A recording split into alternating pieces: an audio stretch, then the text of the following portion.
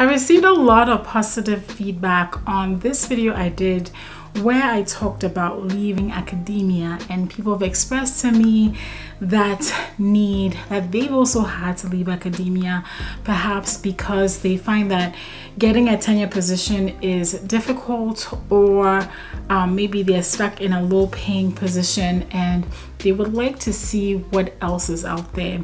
I'm here to tell you there's so much more out there for you. And I wanted to do this video because I wanted to share with you what you should start doing right now if your plan is to leave, if this is your situation. The first thing you should start doing if you're planning on stepping out of academia is really to take stock of the skills that you have beyond your subject area. There's another video I did where I talked about transferable PhD skills. Some of those skills include research. Yes, research is very much needed out there in industry. I was looking online today and there was an article where they were talking about the need for consultants, and as a consultant you will be using your research skills. Consultants in the business world, consultants in life sciences, consultants in healthcare.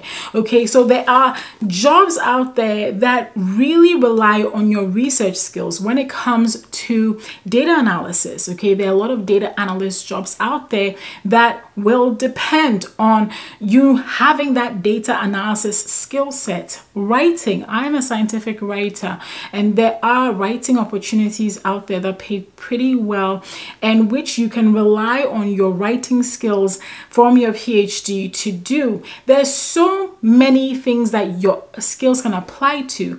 Now, the reason why you want to take stock of your skills and realize what skills you have beyond just your subject area is because you want to then match those up with what the market is advertising, with what the job market is saying there's a need for. So like I told you, there is a huge need for consultants right now. And if you are an individual that has a PhD in a particular field, let's say you have a PhD in business administration, you have a PhD in chemistry, have a PhD in biology or in biomedical sciences like I do, then there are consultancies in each of these fields that need your skills, right?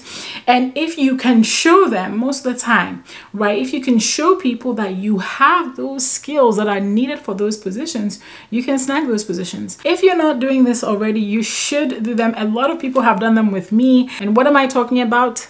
I'm talking about informational interviews. So as you take stock of your skills and you look at what roles you could possibly fit into out there in the big wide world, okay, you want to find people that are already in these roles. Personally, I find that LinkedIn is a great way for you to do this.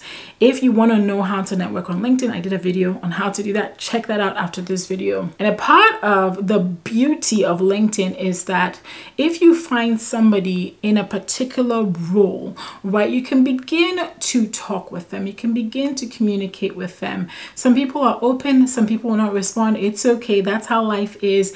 Pay attention to the people that respond. Most of the time, I'd say 90% of the time, when people reach out to me and ask to meet with me over Zoom for like 15 minutes or 20 minutes, I'm more than happy to do that. Otherwise, then it's a consultation, right? So there has to be some exchange of money there. But most of the time, people want to just talk for like 15 or 20 minutes. Or sometimes people even send me their questions via email.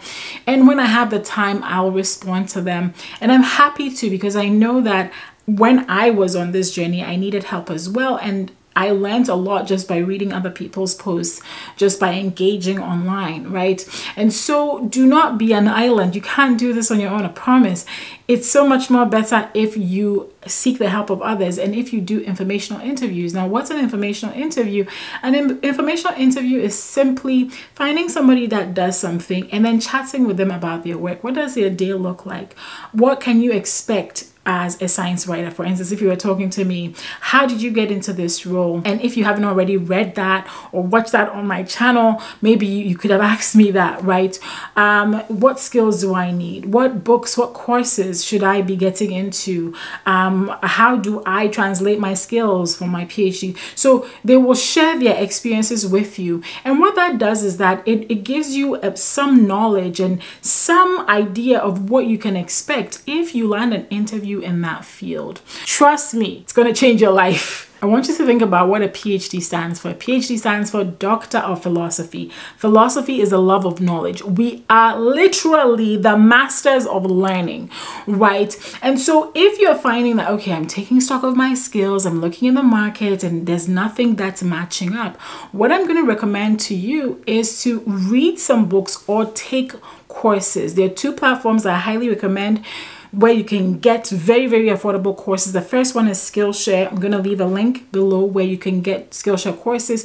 The second one is UDEMY. They have very affordable courses, and what you can do is you can find a specific skill or even take it as a refresher. For instance, when I started writing and I started getting paid to write, before that, and this was back in 2017, I did take a course on freelance writing, and that gave me the basic skills I needed on how to like even pitch myself to publications for them to say yes for me to write for them, right? So even just basic skills like that, you'll be so surprised as to what you can learn in some of these courses. So I would take the time, carve out some time in your day to take some of these online courses and learn some skills that then put you in an even better position, right, to apply for those jobs on the market. Because trust me, I really do believe that we currently live in a job market that really, if you are able to show that you have a skill that that job market needs, you already have the education, you already have a PhD, it's very, very likely that you're going to get that job. So don't wait around, read a book, take a course, go on Udemy, go on Skillshare, go on Amazon Kindle, find resources that help you strengthen the skills that you already have so you're better positioned for the job market. Then I want to say this here, that there is light at the end of the tunnel. I know how it can feel. You know, you feel like I have a PhD, I've been studying all my life. How come I'm under earning, and how come I can't find something that suits, that will help me, you know? I know that frustrating feeling, but I want to encourage you that there is light at the end of the tunnel. I'm here to tell you that, right? So if you're feeling like that right now, don't give up. Don't give up on the search. Don't give up on honing on your skills. Don't give up. Continue pushing. Eventually, you're going to get where you want to get. And as a matter of fact, if you want to watch how I, became a science writer after my PhD, you'll learn that it was quite a bit of a journey. You can watch that video right here to get some motivation.